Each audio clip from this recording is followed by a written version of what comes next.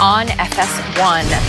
DeMarcus Cousins made his return last night after missing the last 14 games with a quad injury, but he wasn't a factor. He came off the bench and only scored 3 points, going 0 for 2 from the field in 8 minutes. After the game, Steve Kerr said it's a huge adjustment for Boogie to play the Raptors after such a long absence. Draymond Green also took the blame for Pascal Siakam's huge game, promised to take him out of the series. So, Shannon, what adjustments does Steve Kerr have to make? He's probably going to have to play Boogie, Skip. I know he probably doesn't want to play Boogie because Boogie needs the ball in order to be effective. And if you give Boogie the ball, that means Steph and Clay does not have the ball. But he's running out of bodies. KD's not going to play. We don't know if Iggy's going to play, and if he does play, how long and how effective can he be in playing? You hope he doesn't. It doesn't matter to me because I got 3 cases on this, so I feel very comfortable. I feel very comfortable with where I am right now. He's going to have to go deep into his bench. And I know that's not what he wants. Normally, teams shorten their bench. The further they go in the playoffs, the shorter their bench gets. They want to know the guys they can count on. Your starter's going to play heavy minutes, somewhere up with 38 minutes a game. Kawhi played 43 last night. Steph was at 40. Draymond was at 40. Clay was at a little over 39. So that's what you see. Siakam played 39.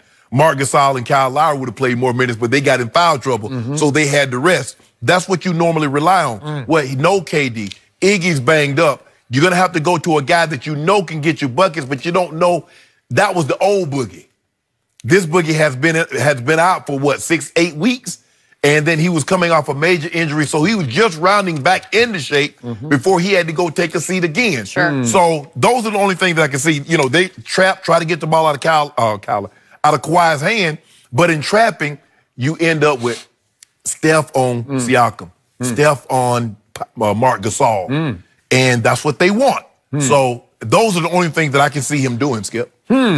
So, Jenny, this is ironic because the man across the table has been saying for a week or so, you cannot play DeMarcus Cousins in this series, right? Right. And then he just made a bet against Golden State, and now he's suggesting publicly that Steve Kerr go ahead and play Boogie. I said those are the adjustments that I can see he's making. Okay. So who you want Drevko to play 35 minutes?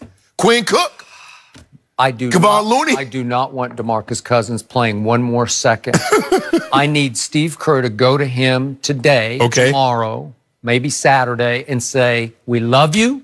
We want you back next year, because remember, he's going to be unrestricted again. But we do not need you right now. We have to go back to playing Andrew Bogut for 8 or 10 minutes because he can rim protect. He can defend at a much higher level than DeMarcus ever thought about. And I love him, especially as an offensive player, but we know that defense has never been his first priority. And Bogut is the only guy that didn't get off the bench last night. He didn't play a second last night, and that won't work.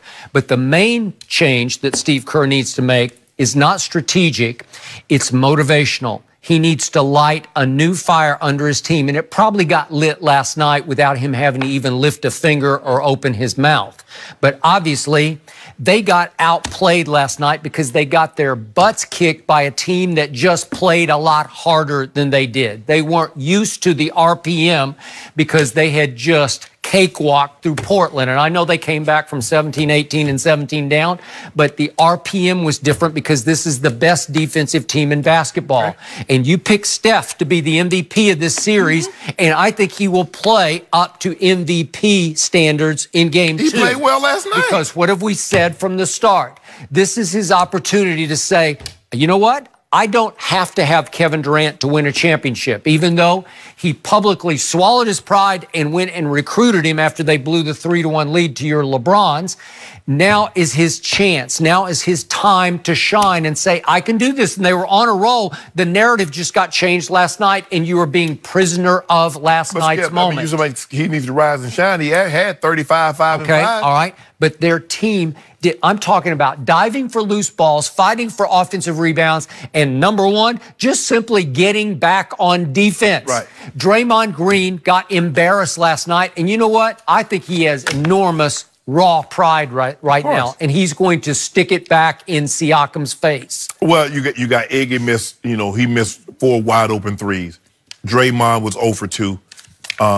Steph and Clay 3 of 6, 4 of 9. They shot those guys. I mean, it was just Iggy gave him 6 points and Jordan Bell gave him 2. Okay? What I'm saying is you're going to see a different look from the start from Golden State. You're going to see urgency and intensity because to Chris Broussard's point, I think they did take Toronto a little lightly. Like, okay, they're kind of newbies, but they're really not newbies to this. They beat you twice. Why are you underestimating somebody that's already beat you twice? Okay, but they look back at those games and they said, okay, so number 2 didn't play one game, and Steph and Draymond didn't play in another game, so they didn't count. Well, I can understand if they were going to take them lightly, Skip, if KD was there. But when you're undermanned and you're missing 30 points a night, once you get to a certain level, you realize this team can beat you. This is not an accident. They beat they beat 3 teams 4 times in order to get here. Okay. So clearly, they have the firepower to beat you. They beat Orlando, then they beat a team that didn't really have Joel Embiid. Yeah, and then they beat a Giannis who got exposed. Yep. Overrated. It was Kawhi that pulled the curtain back so everybody could see him. All right. Well, maybe the curtain's about to get pulled back on Toronto on Sunday night for 3 cases. Not before I get them 3 cases up off you. You said they're going to have a different look on Sunday. Will they do enough to bounce back? These two will make their final picks. Yep. No more changing. Next.